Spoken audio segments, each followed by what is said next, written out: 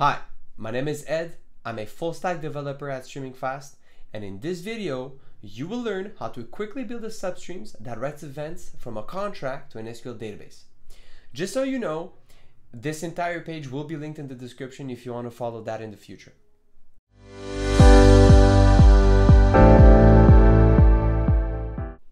Alright, so the first requirement that is important for this is you need to have the Substream CLI installed. So it's very important that you have version 1.1.15 and above installed. If it's below, it will not work. So to check your version, it's pretty simple. Just run substreams --version. That'll give you the version that's installed on your computer. In my case, I have the dev version because I'm building from source. But if you have a released installed, you should be able to see the correct version there. Secondly, you need to have Docker installed. So this is very important because in the second part of these videos, we will be running 4 Docker containers locally, so you need to have Docker installed.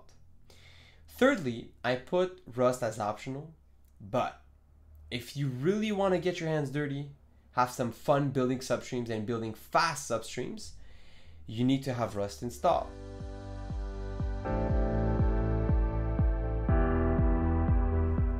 Great. Now, we're going to keep going basically over this tutorial, but from in the terminal. So fire up a terminal, type in Substreams init, and then put in your project name. We will be building a substream for the board 8 contract, so simply you're going to be pretty original with my naming here. Then you got to choose your protocol. So we're going to go, we are in Ethereum on mainnet. Leave empty to use the board 8 contract, so I'm just going to leave that empty again. And now what it's doing is that we will be making API calls to go and fetch the API and the initial block of your contract. Great, so done pretty fast. So we're gonna CD in this one, and we're gonna be opening the code with our favorite editor. So a lot of files have been created. So if you've never done a Substreams, you're gonna see that a lot of stuff has been done for you. But what is very important to know, and we're just gonna go over 2 little files because the rest of the files are pretty much out of the scope for this video, but those 2 files are the Substreams YAML file and the librs. So the Substreams YAML file really is the bread and butter of your entire Substreams. It basically defines your Substreams. It tells it that it has 2 modules. So we have generated a map events module and a dbout module, and we have a sync also here defined. So the map event modules takes the events from the ABI, crunches the data, spits that out inside of the dbout. The dbout will take those, crunches, has a lot of fun with the data, and produces database changes. Then these database changes are then going to be fed inside of our sync, and then the sync will simply create real rows in a database, in a Postgres database that we will be seeing in a bit. Now, we also have the librs that I had mentioned. So here, for example, what's pretty important is that you can see that we have the first module that I showed, the map events, and the dbout. So we're not going to go over the code because this is out of the scope, but feel free to see it if you want to read a little bit of Rust and try to understand what's happening there.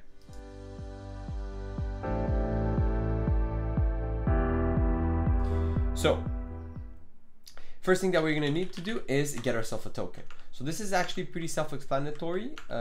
We have it here.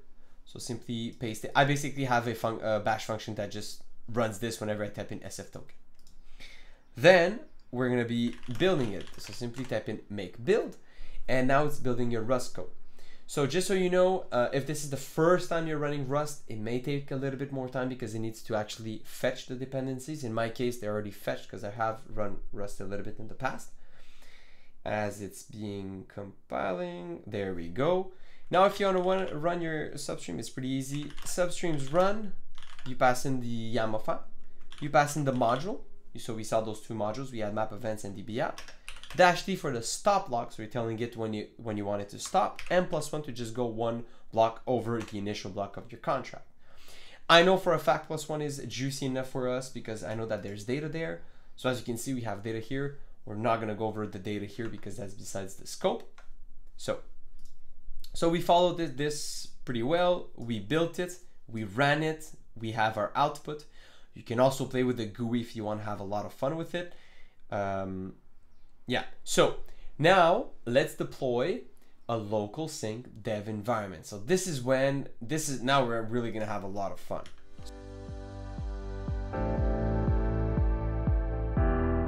So fire up 3 terminals. So this, we're gonna navigate to exactly the location that we have created our substreams. So here, and this terminal, I'm just gonna run a watch command that listens just to Docker PS. Basically just runs Docker PS every 2 seconds. So first thing you wanna do is you wanna run substreams alpha sync serve. The sync serve command will run a small little Go server locally that listens on port 8000. It listens for incoming requests, incoming sync deploy requests, which we are going to be doing right now.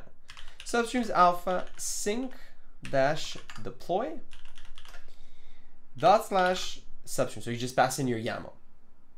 You remember the small little section of configuration for the sync?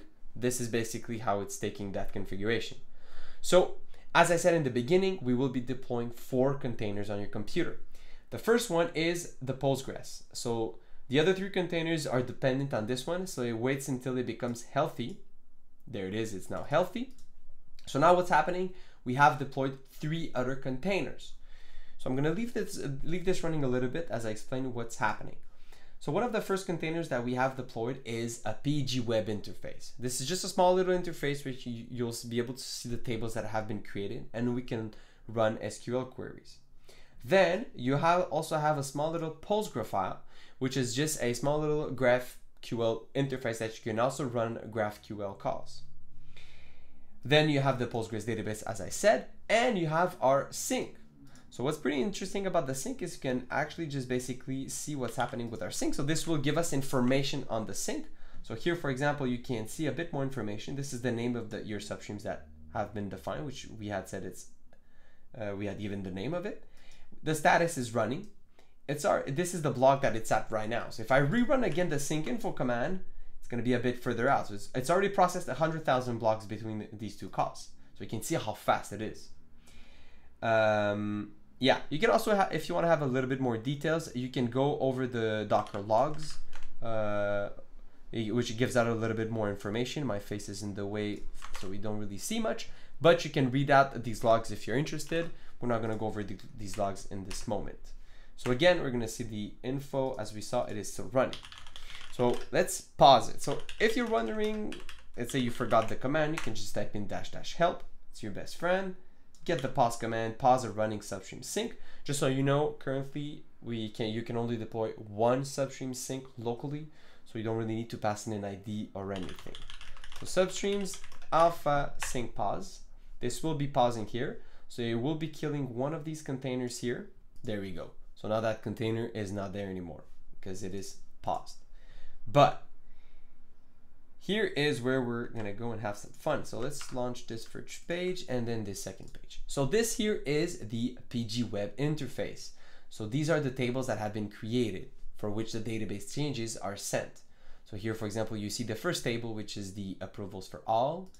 Approvals, this is an internal that we set. So it just basically is a small cursor that tells you the latest, where it is, your substreams.